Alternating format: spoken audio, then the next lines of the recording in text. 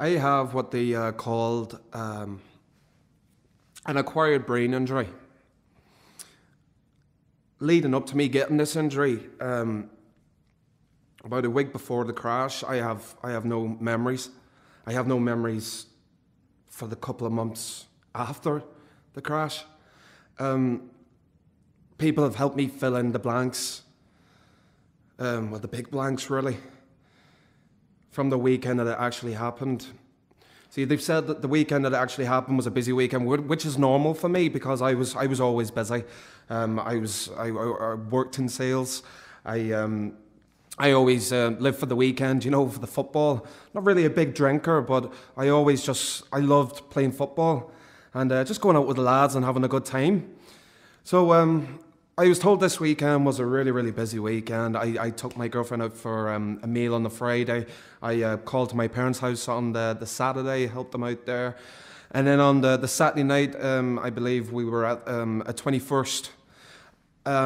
But I got told that I didn't have a drink because I was playing football the next day, which was normal for me. I took my football very seriously.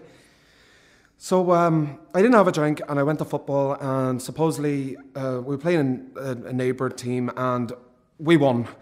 And they told me that I scored the winning goal. Now, I don't know how much truth is in that, but... so then we went out after the game. I had about 2 or 3 pints to celebrate, but that was it, because I had work in the morning and I knew that if I had too much, I wouldn't go to work. But I stayed out pretty late. They said that I went home about 3 o'clock. So if I went home about 3 o'clock, that would mean I only had 4 hours sleep before I had to get up for work. So supposedly I got up for work, I headed off, and then I travelled loads and loads of times, tired. I do the normal things that everyone seems to do. You wind down the window, you turn up the music, But this time I must have fell asleep. They said that I had a head-on collision with a lorry. So that as I said, I don't remember anything. I was in hospital for 8 months. Lots of different hospitals, to be honest. And the only memory that I can remember of me coming around is me being in hospital and waking up and feeling my throat being so sore. I wasn't able to drink. I wasn't able to eat. I could hardly speak. And I remember him just filling me with drugs, just filling me with medication. And then the depression hit home. I got very, very depressed. And with the depression came anger. I was angry with myself. I was angry, well, why has this happened to me? But then after a while, with the support of my family, the anger went away. And after 8 months, they said I could go home. But I'd need full-time care. So I went home.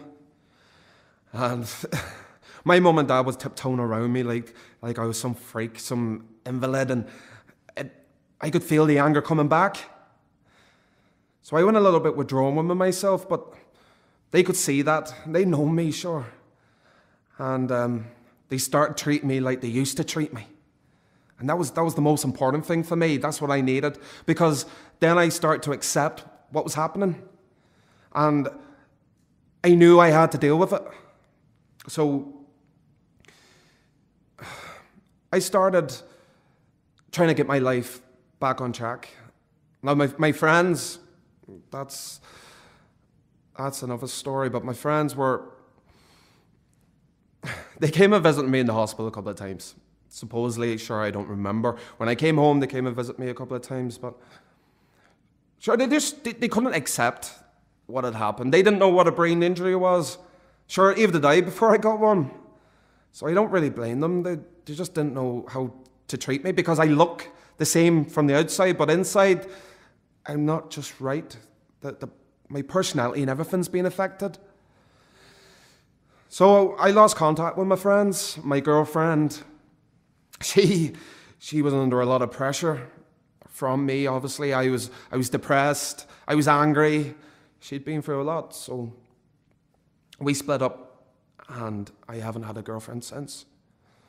But as I said, I was getting my life back on track, and I was determined to do it, so I've been going to the hospital, they've been teaching me stuff. I now use my phone as reminders because a part of my memory's coming back. I can remember stuff from 20 years ago.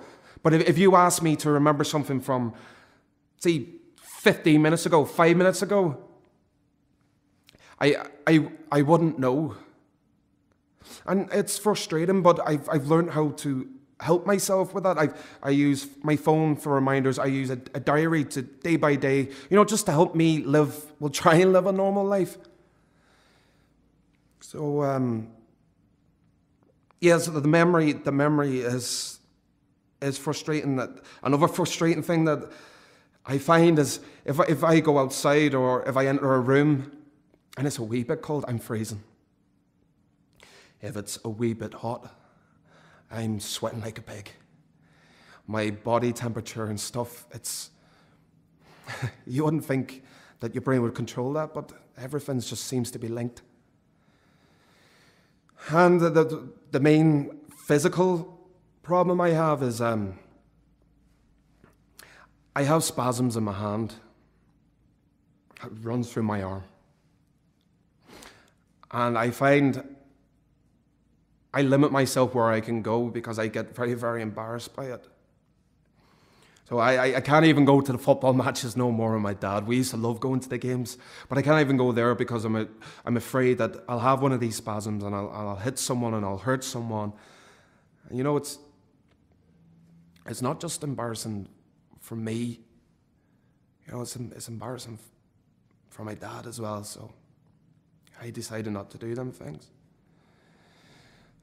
But the main thing from what I struggled to understand out of this whole crash thing was I've never, ever drunk or took drugs while driving.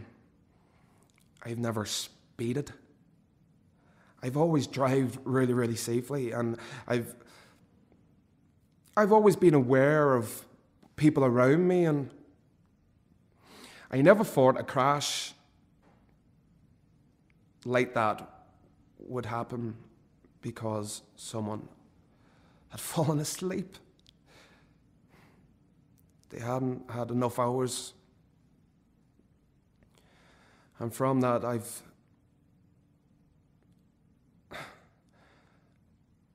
I'm really, really struggling with my life.